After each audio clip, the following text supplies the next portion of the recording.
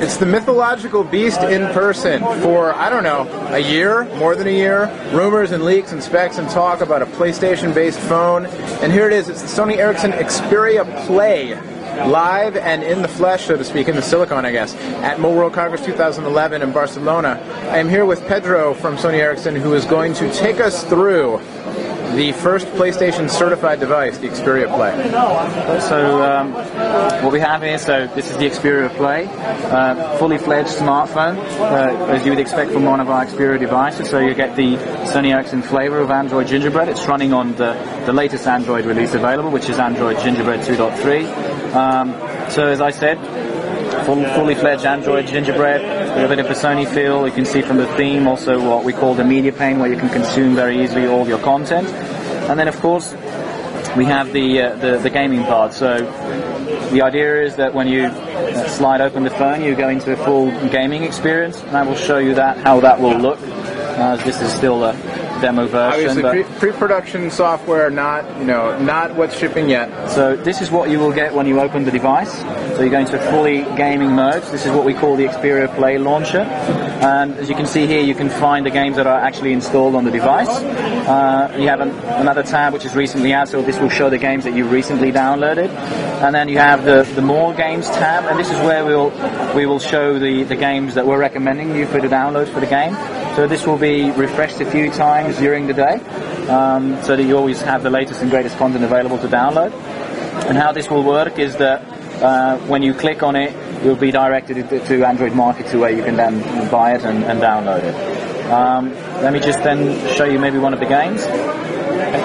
So here I'm showing it's Asphalt, so a title from Gameloft that will actually be preloaded on the device.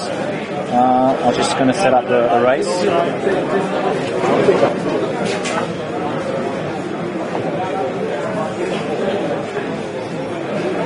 Take a bit to download.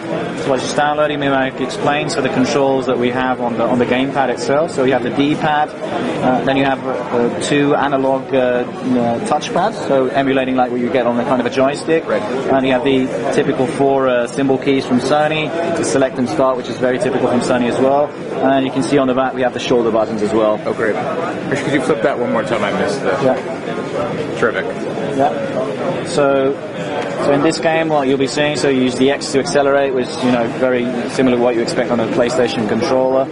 And then just the directional keys, and then the shoulder button on the back, as you can see, actually triggers the nitros to make you go even faster. Yeah, that's the button that I hit too many times when I play games like this. I forget where the brake button is, but I know where the nitro is.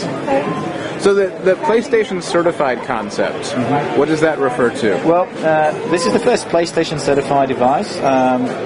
So as part of the NGP announcement from Sony a few weeks back, they also announced the PlayStation Suite framework, and that means that they're committing to bringing PlayStation titles to Android. And what they've committed is to initially they will bring PlayStation 1 titles to this framework. So those titles will, as part of the PlayStation framework, will be made available for this device. As I said, initially PlayStation 1 titles, they will be available for download from Android markets exclusively for this device.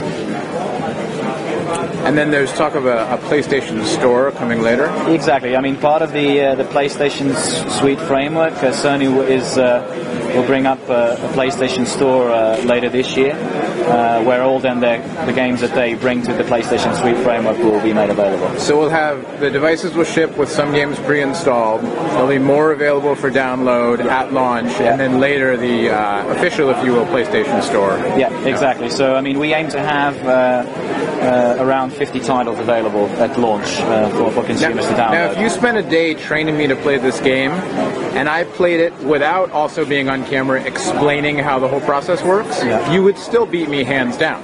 You're driving, you're telling me about the whole PlayStation. It's very easy. I mean, that's what is key is what we really focus is on delivering a great or the ultimate gaming experience on this device, and we believe that the gamepad is really key in this to be able to achieve that. Terrific. Will there be multiplayer games? Yes, this Asphalt, for instance, supports multiplayer with up to 6 players. Excellent. And out of the box we have Star Battalion, which also supports multiplayer. and FIFA 10, which is actually a first Android to have multiplayer, will be on this device. Excellent.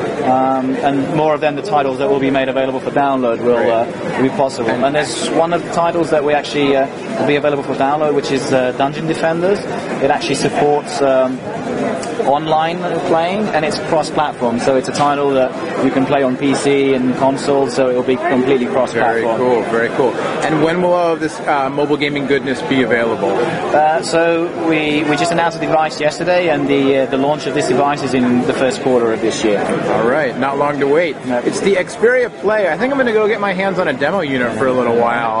Off camera, though, because I am not a good driver. From the Sony Ericsson Pavilion at Mobile World Congress here in Barcelona. Thank you, Pedro. It's the Xperia Play. Very exciting. We're going to see it soon across the globe. And in the U.S., they announced exclusive launch with Verizon. Much more.